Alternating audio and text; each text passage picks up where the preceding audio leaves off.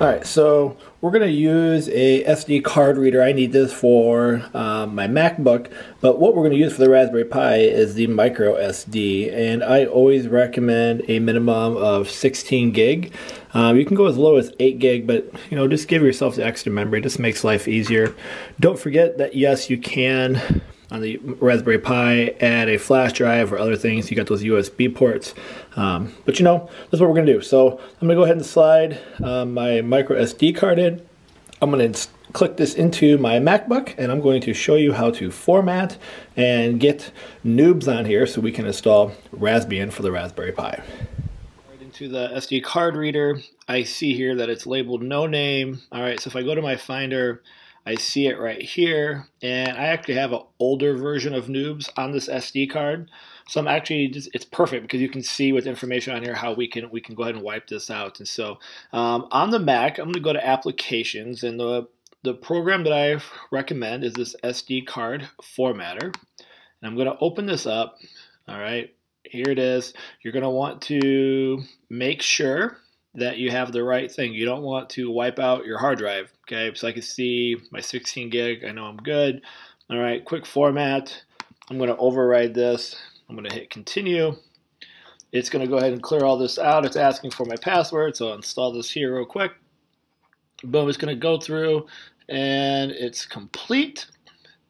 And now when I go to no name, you can see that it's now completely empty.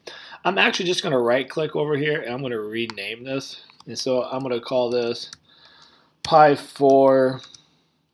Okay. And I'm going to call this SD2. This is the second one that I'm creating. So there's that label right there.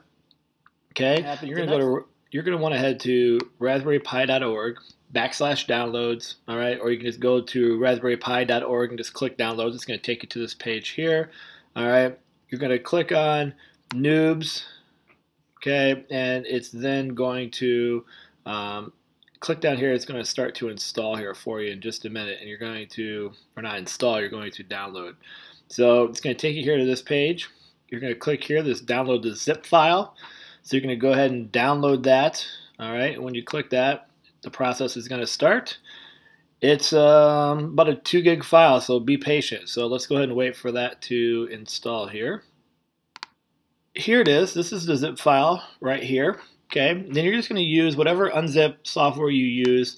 I'm going to right click here. I'm going to open with, I use the archive utility. You use whatever you use to unzip. If you're on Windows, the WinZip works just fine.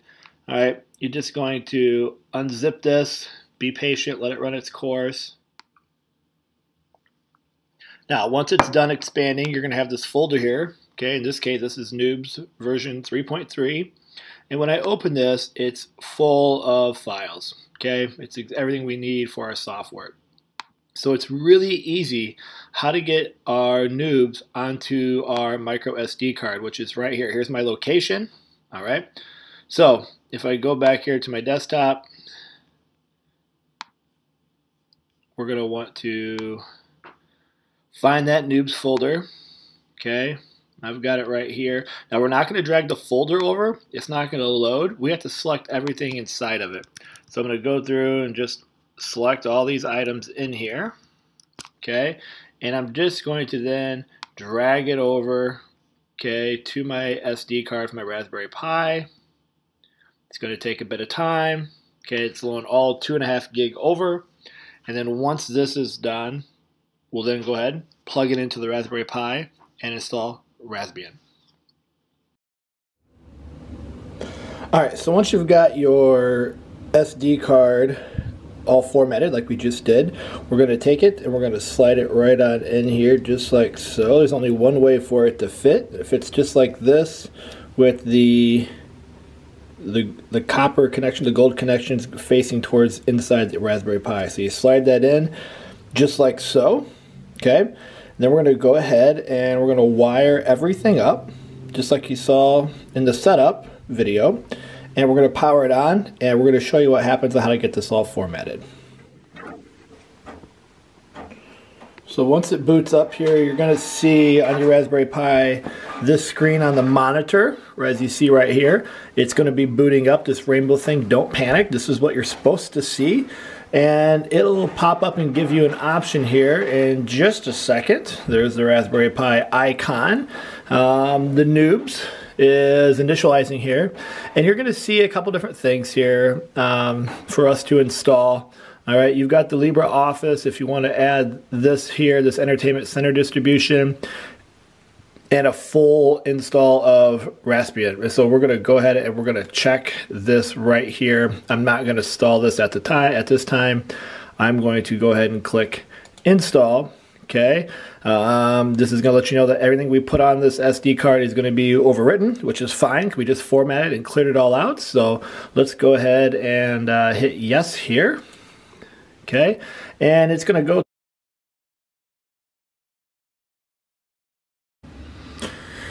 All right, after some time, it's finally loaded. It tells us that the operating system was installed successfully. I've got my language down here. I know it's hard to see in English, and my keyboard for the US. I'm going to hit OK.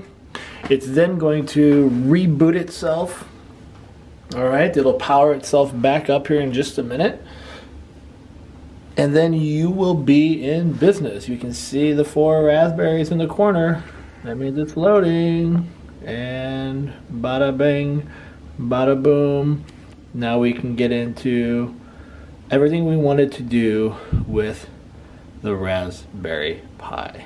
So give it a second to load up here, and then we will be able to move on and start coding, programming, building things, having lots of fun with the Raspberry Pi 4. There it is. And now here we are, the Welcome to Raspberry Pi desktop. So we'll take a look at this next.